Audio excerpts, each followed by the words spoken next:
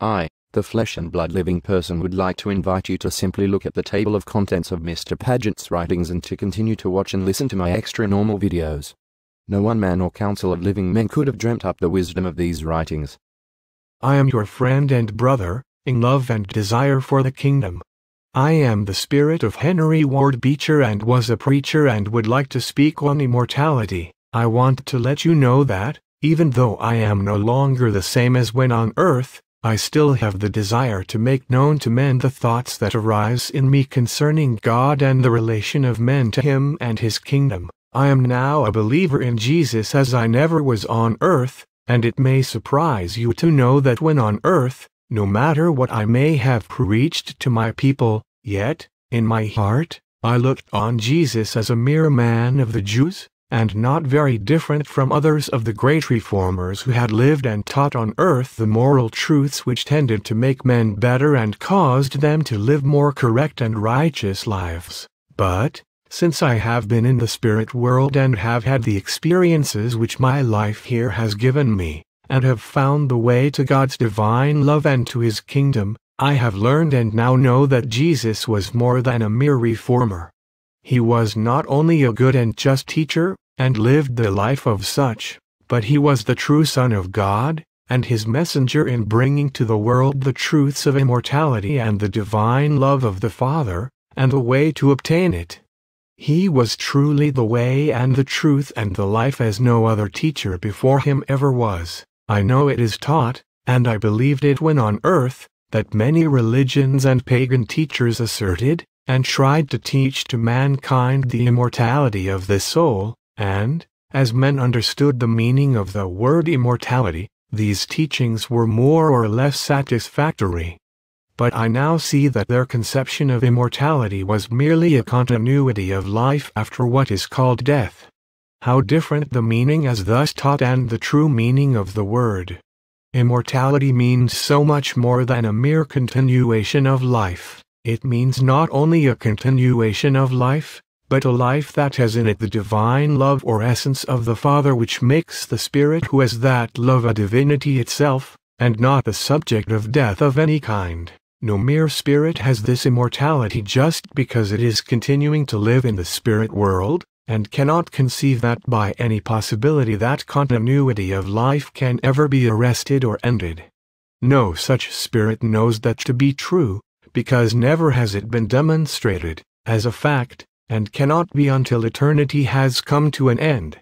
Such spirit is no different in its essence and potentialities from what it was when enfolded in the flesh, and has no greater reason for believing that it is immortal than it had when on earth. A speculation and a proven fact are two entirely different things, yet with some spirits, as well as with men, speculation becomes almost as much a certainty as does a fact demonstrated.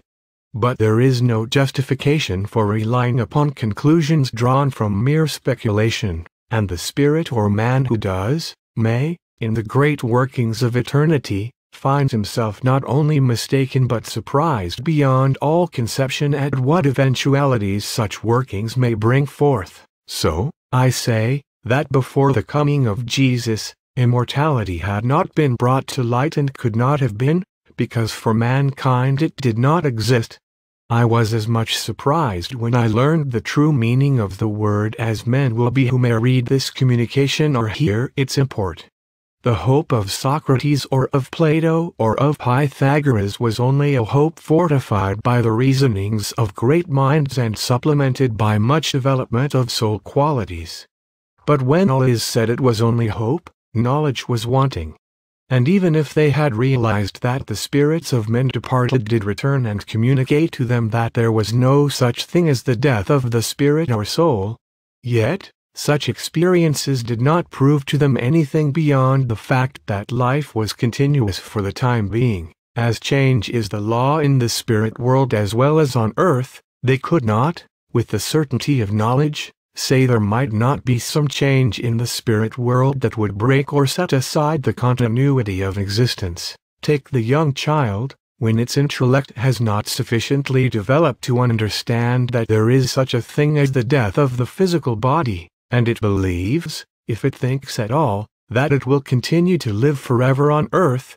And so, with these philosophers who had the hope of a future continuous life, and with the spirits who know that there is a continuous life living after death, they think that living must be the fixed state, and must of necessity continue forever. As I say, it has not been demonstrated that such life will continue forever.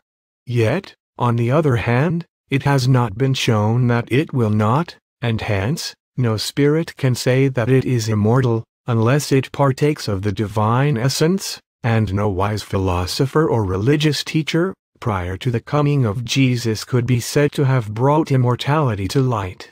While hope and speculation exist as the children of desire, yet knowledge is wanting and certainty is not. The immortality, then, that men believed in, and comforted themselves with believing in, was the immortality that hope created and speculation proved. And the experiences of men, in communicating with the spirits, showed that death had not annihilated the individual. But hope and speculation and experience did not create knowledge. When Jesus came, he brought with him, not only hope but knowledge of the truth. Not many men have comprehended it, or understood the reason or foundation for such knowledge, and the reasoning faculties of men were not sufficient to show the true reasons of such knowledge.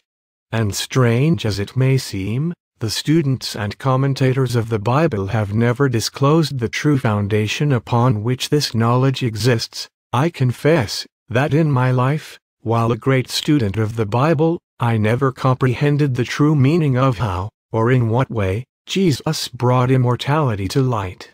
I thought, as many others do now, that his death and resurrection were the things that showed to mankind the reality of immortality.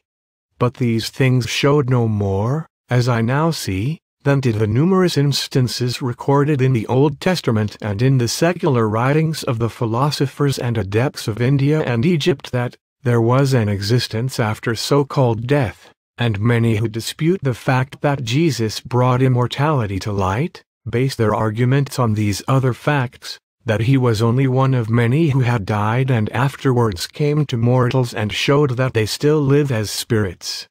So I say, and as I believed not while on earth, the mere fact of Jesus' resurrection does not prove immortality.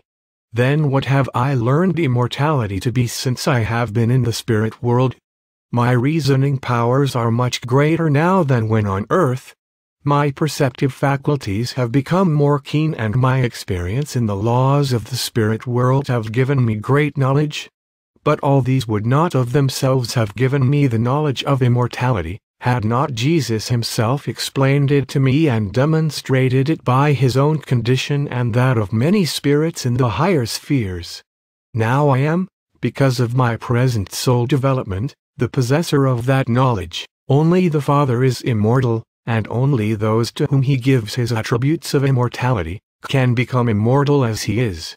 Love is the great principle of immortality, and by this I mean the divine love of the Father, and not the natural love of the creature. And he who possesses this divine love becomes, as it were, a part of it, or it becomes a part of him, and in its operations makes him like unto the Father. In other words, a spirit who possesses this divine love becomes a part of divinity itself, and, consequently, immortal, and there is no possibility of his ever becoming deprived of this element of divinity. No spirit is immortal when there is any possibility of its being deprived of that immortality. Even God himself, if he could be deprived of that great quality, would not be immortal. And just as it is impossible to take from the Father this great attribute, so is it impossible for the Spirit, who has once obtained this divine love of the Father, to lose its immortality. So you see, immortality comes to a spirit only with the possession of the divine love, and that love is not bestowed upon every spirit, but only on those who seek for it in the way shown to mankind by Jesus. Death does not bring to the mortal immortality, and because his spirit survives his death, it does not follow that immortality becomes a part of his existence as a spirit. So I say, that when Jesus brought to the world the knowledge of the bestowal of this divine love of the Father upon mortals under certain conditions, and also showed mortals the way in which that great gift might be obtained, he brought to light immortality and life, and before him had no man or spirit brought these great gifts to light. I am now a partaker, to a certain extent, of the divine love, and have before me the possibility of obtaining it to its fullest extent as promised by the Master, to all who may seek for it in truth and with faith. I did not intend to write so long a message at this time, but as I am enthusiastic on this subject, I find that I have trespassed upon your time and kindness longer than I realized. So thanking you for your patience, I will stop now. With my kind regards, I am very truly yours, Henry Ward Beecher.